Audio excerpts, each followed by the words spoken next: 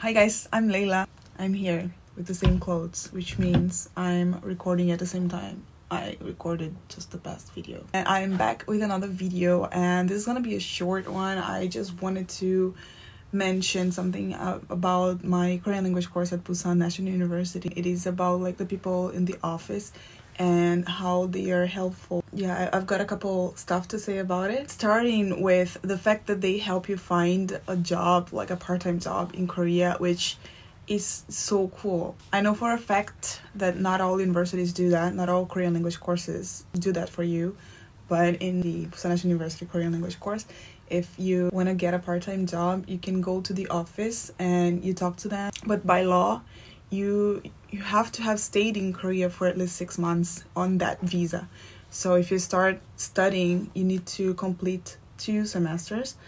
They call it semesters, but it's just 3 months. So after 2 semesters or 2 levels of Korean language, you can already apply for a part-time job. Like, you need to have been for 6 months in Korea in order to apply. So the thing is, like, you go to the office and you say, hey, I want to look for a part-time job, and then somebody's gonna come and talk to you and ask what kind of jobs, and then there's a document that you fill, and you can just, check some boxes and also write down what kinds of job you're looking for. Like, for example, convenience store or restaurant waitressing, or I don't know, there's a lot of kinds of stuff that you can try to find here.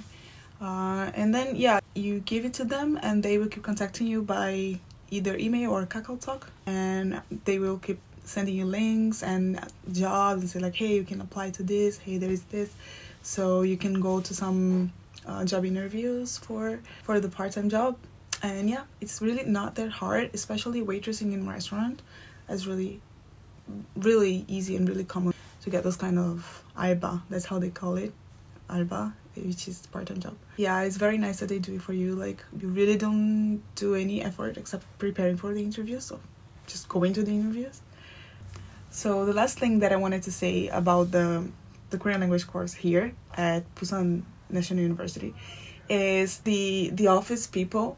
They are so helpful and it's so nice. Like, I did have an experience where I tried to learn Korean before in a university in Seoul. It's actually like a big and renowned university, but I had the worst experience. And here, like the people in the office, even if it doesn't concern them, if you have any issues, any problems, because we're foreigners and we have documents to fill and we have stuff to worry about, like visa and document, and it's just so much sometimes, and it's so hard, especially like I said, like, you don't know the language, and like, we need people to help us. So it's really nice when you have those people there for you, like, they got your back, they're there for you, they will help you even if, like I said, it doesn't concern them. They helped me so much so far.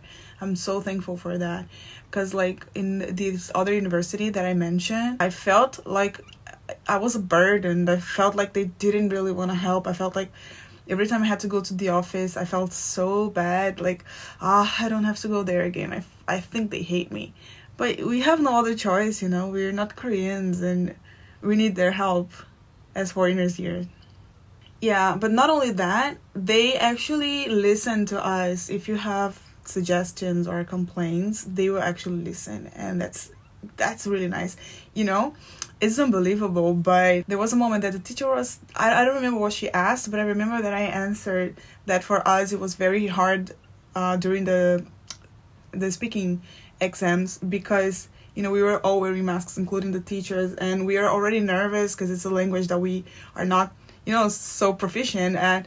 And when we are nervous, it's even harder to understand the question, and understanding the question is part of the exam. And then on top of all of that, we were wearing masks and we cannot see the teacher's lips moving, and that's part of conversation, right? This is one thing that helps us understand, not only the sound but the shape of the lips while they move. So that also helps understand a lot. And because of Corona, we were still wearing masks, and that made it extra hard for us during the speaking exams. And the teacher was like, that makes sense. And then 2 days later, the teacher started the class by saying that she took my complaint. It was more blurred out than a complaint, but she took it to the manager. She said that they decided to provide transparent masks to the teachers for the next exam.